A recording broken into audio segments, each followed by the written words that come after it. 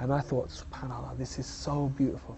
So I used to play last juz all the time. And his recitation of Surah Al-Fajr is so beautiful.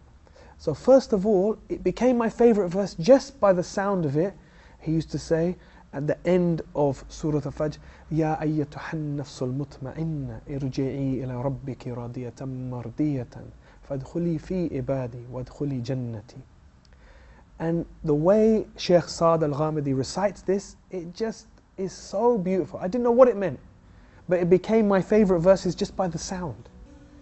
Then when I began to read and understand what it meant, every time I think about these verses, I just think one thing, that maybe we will hear Allah say this.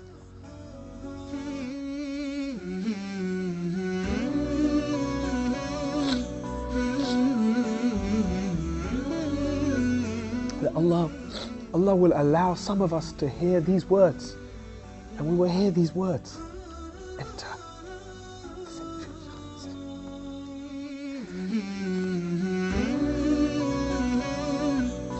So this verse is very dear to my heart, because this is my hope, that we will hear this, and that my children and my parents will hear these verses.